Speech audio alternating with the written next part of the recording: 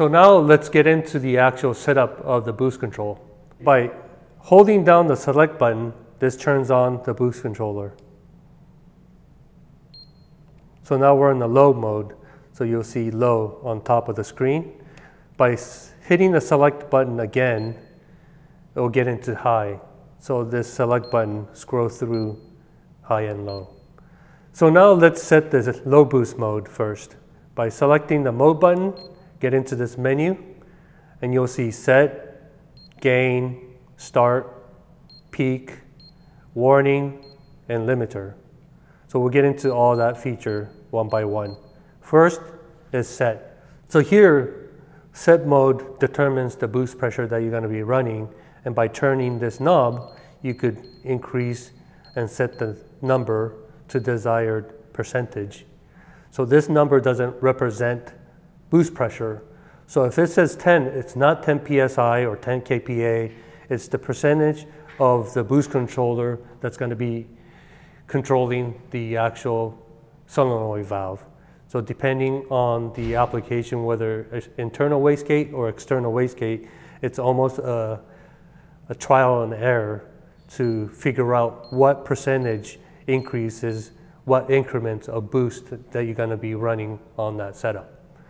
So for low boost, I would start off almost from 5 to 10% just to see how much that increases the boost. So this is where it's very important to be tuned by a trained professional that knows how the turbo system works and what kind of numbers are safe to run.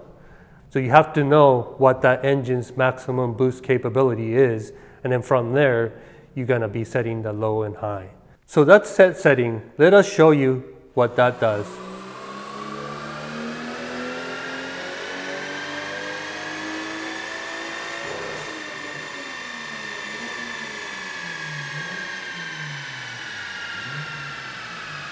All right, so once you get your boost controller set over the low boost setting, go ahead and press the mode button. And first we're going to start with the set boost, which is basically a percentage over the stock wastegate.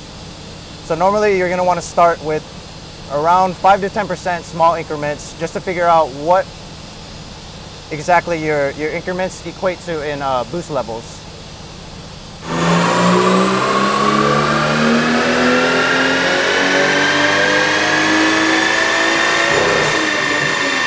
Here are the baseline results from the Supra. As you can see in this graph, set boost is set to 0%, boosting 10 psi, making 253 horsepower. All right, so after that first baseline, it looks like the stock boost is around 9 to 10 pounds. So for low boost, we're gonna target around 12 pounds and see where that gets us.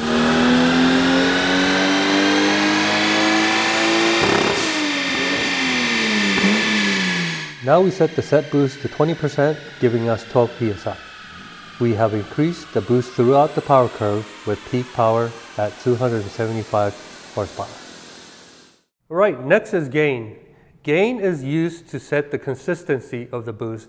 If you notice that your boost curve at higher RPM either tapers off or spikes up, gain setting could control that.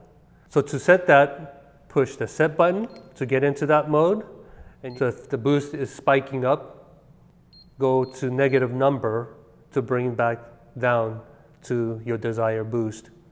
And if it is tapering off, you want positive number to bring up the boost to your desired. So depending on if it's tapering off or spiking up towards the end of the RPM, this is used to make it more consistent. Here we adjusted the gain setting to 10%, giving us more consistent boost shown in the red zone in the graph. This gave us additional 13 horsepower overall compared to 0% gain setting. You might notice a power drop between 2500 to 3500 RPM. This is just some inconsistency during our test. The dip at 3500 to 4000 RPM is due to the OEM sequential turbo configuration. So next is the start boost mode. So this is probably one of the best features of this boost controller, and it actually controls and maximizes the turbo response, the boost response of your setup. So by hitting the set, get into that mode, and then the number that you're putting in here is actually in pressure. So if you have your unit set to PSI, this is the actual boost pressure setting. So if you're trying to run, say, 10 PSI, you want to set it close to it, but not at that pressure. So 10 PSI, so you want to set this to close to 8.5, 9 PSI. So what that does is Boost Controller will hold the pressure going into the actuator or the wastegate until 9 PSI, so you don't have the boost creep. So it's not opening up the actuator. So all the exhaust energy is going through the turbo until that last minute of when you want the desired target boost. So it gives you the best response possible. And it could be best described on the illustration that we're going to be showing, but that's how that's set. So once you have that set, and if you notice that the boost actually spikes up above your target, so if your target was 10 but it spiked up to 11 and then settled down to 10, then you have your start boost set to high, so you need to bring that down maybe 0.5% to 1% to get that perfect. So as you can see, you need this tuned by, again, a professional tuner, and preferably on the dyno to kind of monitor your boost pressure and get this fine-tuned. But this feature will give you the best response possible. So it's a very important setting. And to confirm that, push the set again and get to the next menu. So next is peak. This is the last highest value that was recorded. So obviously we haven't ran, so it doesn't have anything here, but if you made a pass, this will display the highest value that was recorded. And also in your setup menu, if you turn the feature on for the peak, then it would show every pass in the digital display what the peak was. Next is warning mode. So this is a built-in safety mode where you could get audio and visual warning if it reaches a certain value. So just an example, earlier we're trying to achieve 10 PSI.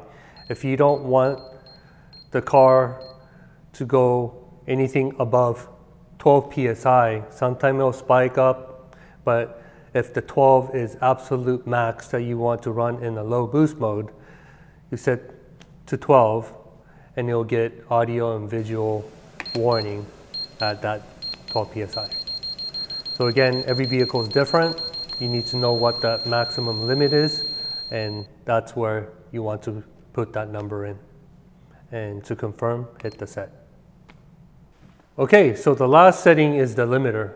So this works conjunction with the warning. So when the warning hits, this limiter, the setting, actually brings the boost down until it brings back down under your warning setting.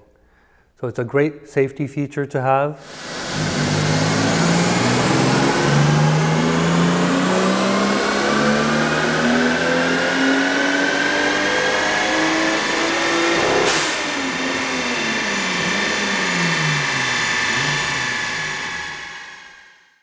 And this is in percentage of the duty cycle, again, same as the set setting. So the number you put in here is not by PSI or KPA, but the percentage of the duty cycle. It's gonna lower your boost to bring your boost down below the limit, warning limit. So it's a great feature to have. And again, click to secure that.